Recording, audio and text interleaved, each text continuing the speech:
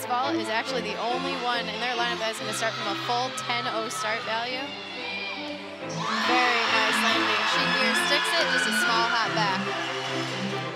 Moeller will be the last to finish.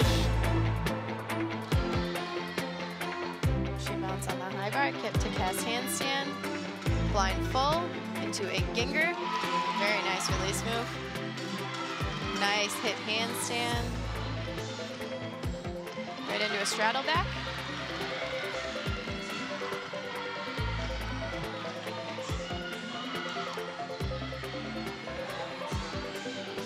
Big double layout.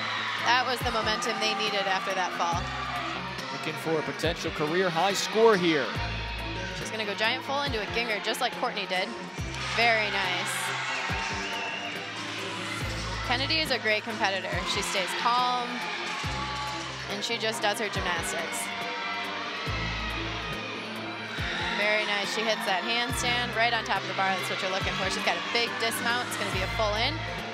And she nails it every time.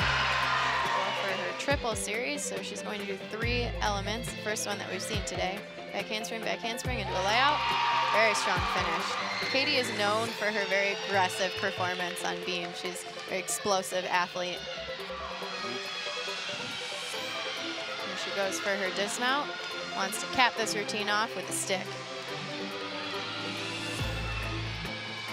And that's exactly what she does.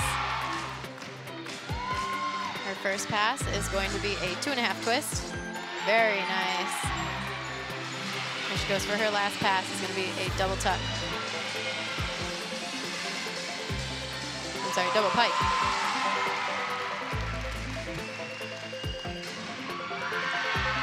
Awesome.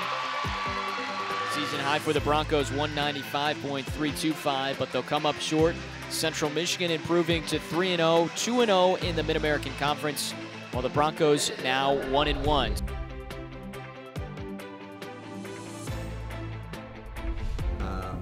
We're going to have a tougher second half schedule, and we all know that. And that's not to take anything away from our opponents or slam them.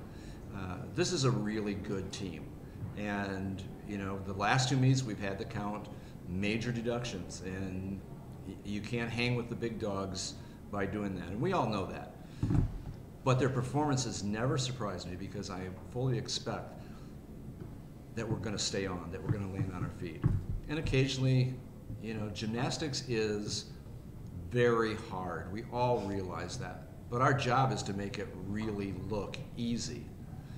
And when you're on any event, a 1/4 of an inch in our sport makes a difference. And we all heard the inches in football. Now think about it in our eyes.